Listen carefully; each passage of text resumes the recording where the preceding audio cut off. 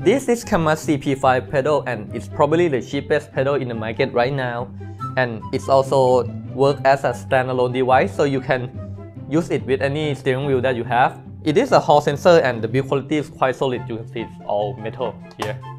Okay, and Hall effect sensor that ensure that it will never broke. So basically this pedal have like two main problem about it.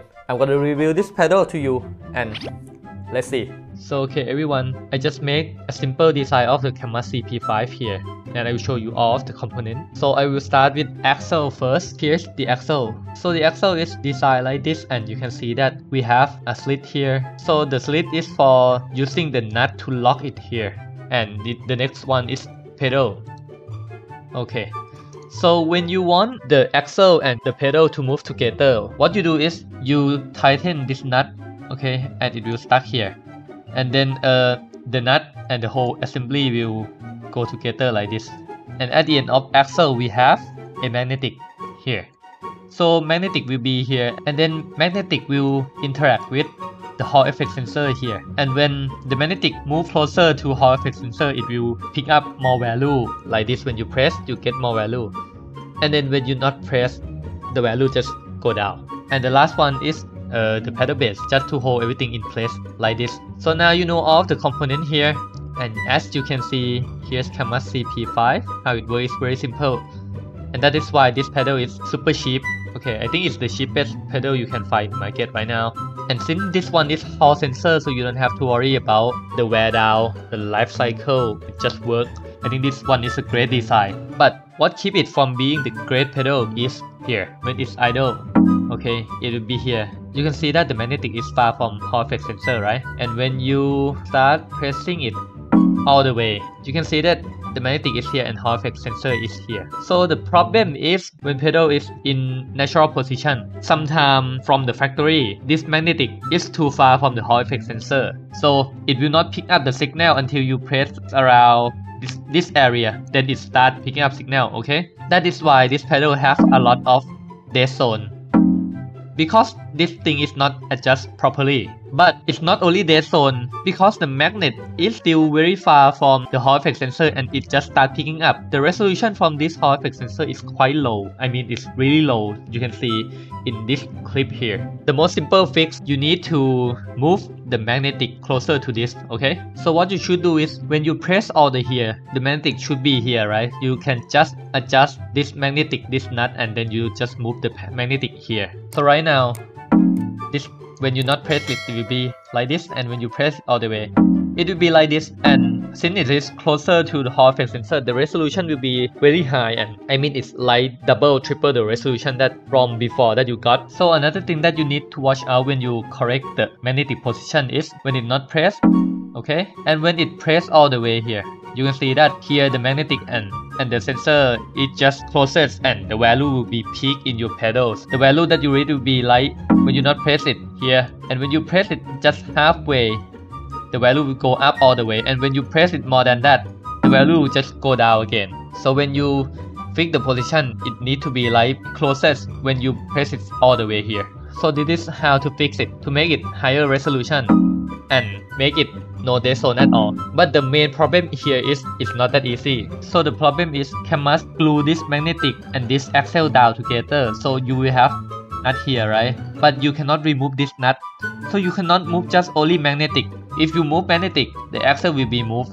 And when the axle moves, this screw will not be in place, and I will show you. So what I do here is I need to adjust when you press it all the way and the magnetic will be in place. So I will just move only the magnetic here, okay? I move the magnetic, I move the pedal here, and this thing should be okay now. But the problem is this nut that we use to secure this thing together, it doesn't work on this because this is not flat. When you screw it in, it will just put the whole axle and magnetic back to the original position that it is, cannot move again. So you can see that the problem is still persists.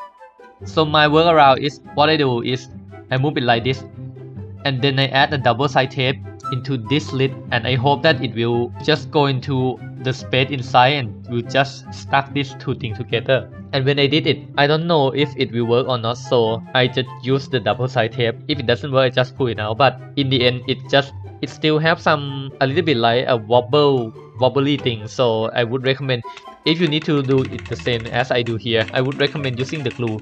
If you can put this axle and pedal to make it move together all the time, this pedal will just work just fine. You will get like a super high resolution and it will solve all of the problem that you see here. And sadly, this is very common problem in almost all CP5 because I don't think QC is good enough to correct all of this small detail. I think Cammus need to improve on their QC quality, or at least what they can do right now is if they stop pushing the glue between the magnetic and the axle and let the user adjust the magnetic position by user self, I think this problem will not be a problem at all. Okay, so user can just move it to the position they like, screw it down, and everything will be good. And CP5 will be like a perfect pedal for super cheap price. And that is all I have to complain about design part. So one funny thing about this pedal is you use this one as USB-C, right? But you cannot use USB-C to connect it to the computer directly. It will not work. What you need is you need USB-C to USB-A adapter like this. Here is a default curve. So I will show you. With the default curve, you see the brake force. Here's 0%, right? And this one is 100%. Okay? 0%, 100%. So basically just go up quite slowly, quite slow. And then in the last percent, it just go exponentially fast, like this. You can see that. Yeah, it's just very short, but the power go up really high. But in this part, just going very slow. And you can see that it's still problem in the pedals, but right now you will be able to fix it using this brake gamma. So you adjust it like this. So basically the stock pedal will have something like this inside the pedal, inside the software of the pedals. But to fix that, you just need to use something that opposite. So I use this profile like this, and let's see again. So basically when I press it, you see, right? I press it very slow, but very small, but the value just go up a lot quicker. Okay, so we will have something like this, which is quite different from what we have here. And right now it's more familiar with other pedals, so you can just jump into this pedal and get fast instantly. This one is the most annoying thing that I have with these pedals, and it's fixed with the software right now, and it takes about 4 months from what I initially complained to them. If you don't see the brake curve, you just make sure that you need to update this firmware to the latest version, and it should be up here. So this is my really short review for the CP5 pedal. I hope you like it. And for me, I think this pedal is a solid pedal, and it's a good replacement for those who have like the Logitech pedal that break down, or Transmatter pedal that like have a broken spring like I have here. I think right now it's a solid pedal with a good software support right now. And the only thing that it lacks is still the first party like a brake damper or something like that. But for me, I think for most people they can DIY it, and for me, I think this is enough. So good luck, stay safe, and have a good one. Bye.